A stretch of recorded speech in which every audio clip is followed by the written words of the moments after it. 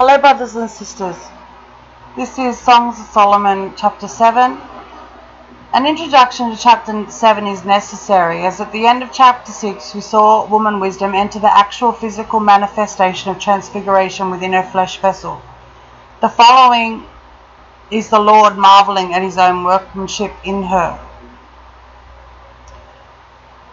7:1 How beautiful are thy feet with shoes, O princess daughter! The joints of thy thighs are like jewels, the work of the hands of a cunning workman. Now woman wisdom, the physical portion, has been made one with her spiritual portion in Christ Jesus and her Adam portion spirit. Notice, however, he has not yet physically arrived. No, because she had to do this alone. The Lord says, how beautiful are your feet with shoes. This doesn't mean she has a fancy set of heels on her feet. No. It means that he is now her feet. He has touched the earth through her vessel. Heaven has come to earth. The joints of the thighs like jewels, like Christ poetically referenced the legs of his new Adam and Adams as strong as marble. Woman wisdom was made robustly strong. Woman wisdom was not made robustly strong in that manner.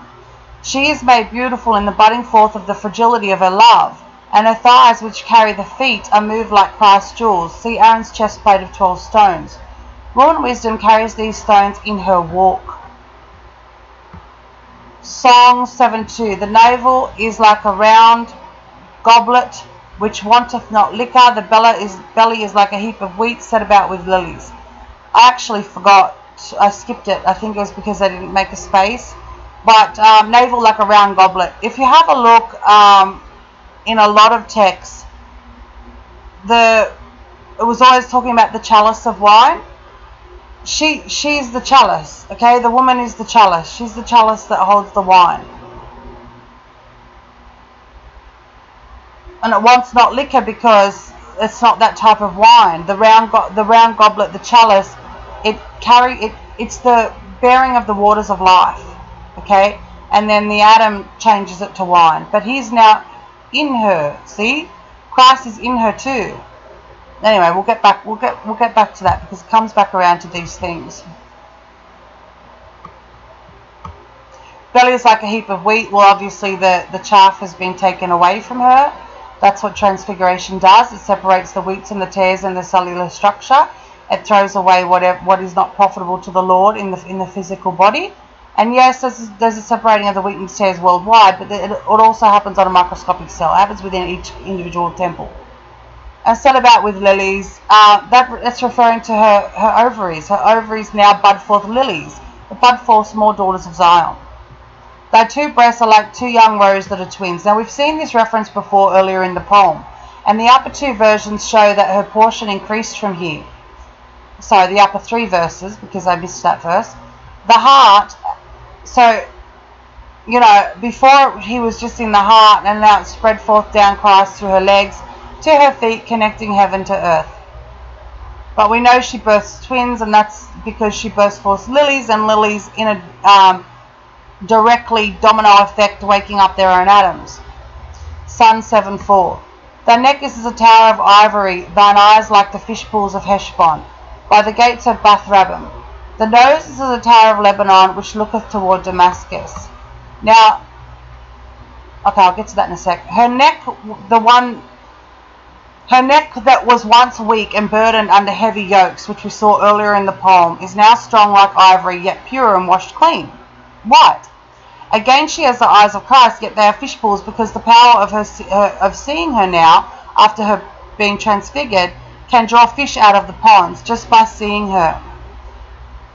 The nose, well, now she breathes the breath of life and spirit, and dare I say, no longer the counterfeit oxygen that transforms the carbon dioxide, which is death. Hang on a sec, I got it. And the nose looks toward Damascus. Now, I've made a reference to it before. The Adams wake up to their Eves and to that mystery, just as Paul woke up on the road to Damascus. All of these little details all point you in directions so that you can put it all together. You get what I'm saying? Thy head upon thee is like Carmel, and the hair of thine head like purple. The king is held in the galleries. Carmel is a mountain. Her head is like a mountain, like a power and principality. Indeed, she took a light back, and now encompasses all the powers, now stripped from the fallen ones, hence they are angry. Purple is royalty, and the king is held within her faculties in the brain. Psalm 7:6. How fair and how pleasant art thou, O love, for delights. Oh, he is very impressed with his own work and marvels at her. Psalm 7:7. This thy stature is like to a palm tree, and thy breast to clusters of grapes. Palm trees are again pillars. However, Deborah judged under a mountain beneath a palm tree. He, the Lord, is calling woman wisdom, now a righteous judge. Her breasts are now as grapes, because she has birthed forth the vine, the true vine. Psalm 7:8. I said, I will go up to the palm tree, and I will take hold of the boughs thereof. Now also thy breast shall be as clusters of the vine, and the smell of thy nose like apples. He's saying, as I promised I would come to you, and I have. And now I will mount thee, my mare, my horse, and I will lead you in my direction by my will. Okay, because boughs means pointed, so he will point her in the correct direction by his own will. Boughs is not anything other than to be pointed in a direction. You will now birth forth the choice vine, and your nose, your breath spirit, is like a fragrant apple. Psalm 7:9. And the roof of thy mouth like the best wine for my beloved, that goeth down sweetly, causing the lips of those that are asleep to speak.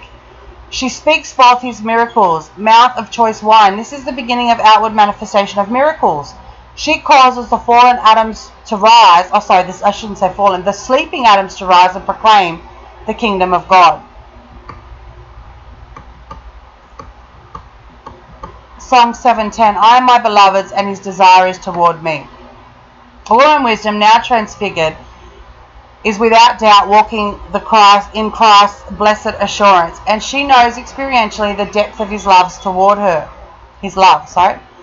Song 7:11. Come, my beloved, let us go forth into the field, let us lodge in the villages. Now she's saying this to the Lord now, right? She is not inviting Christ to actually walk into the public places with her. No, she is saying, let's get to work.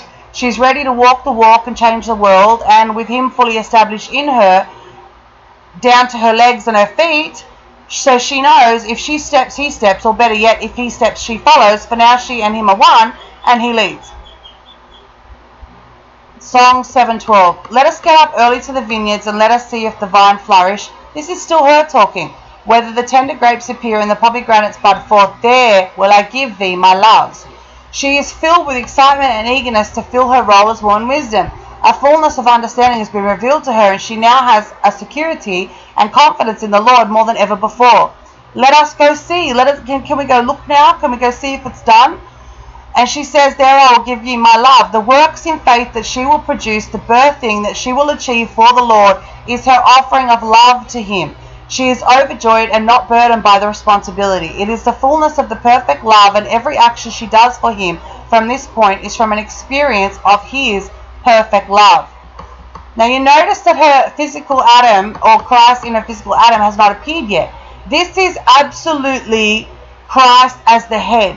She is absolutely, totally in love and walking in perfect love with Christ in her and him and her in Christ. And she knows that this other portion of herself in physical flesh as a man will also become part of that. But right now, she is fulfilled just by Christ. You get what I mean?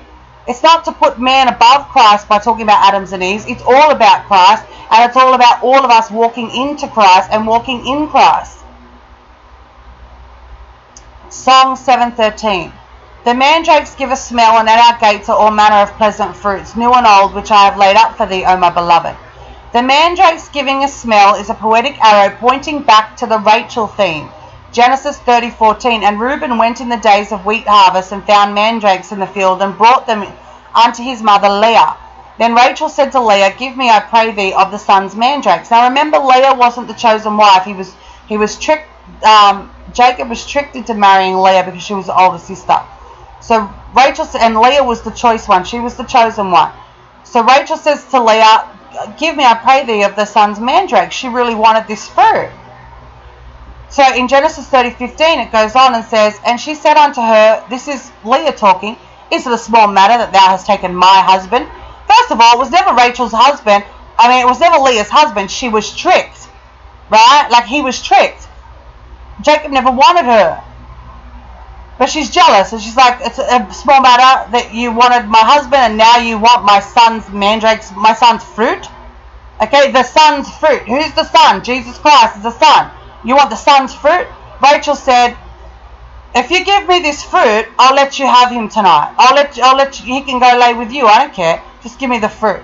So Rachel was willing to give away the husband of the flesh, the husband of the world. She was willing to give away all of that for the fruit of the Spirit, for the mandrake fruit. So this is what this is talking about. It's talking about the mandrakes give a smell. This is the women who have given away everything. They've let their husbands leave because they hate Jesus Christ. They've gone through hell because they've loved Jesus Christ. And because of that, they are the fruit of the mandrake. Okay, they are the fruit of the mandrake. So Woman Wisdom is saying, to keep it simple, the mandrakes mean the Rachels, or the wombs of the double portion, the daughters of Zion, the ones who have been willing to give away everything of the world so that they could have the Son's mandrakes, Jesus Christ's mandrakes. This is the point.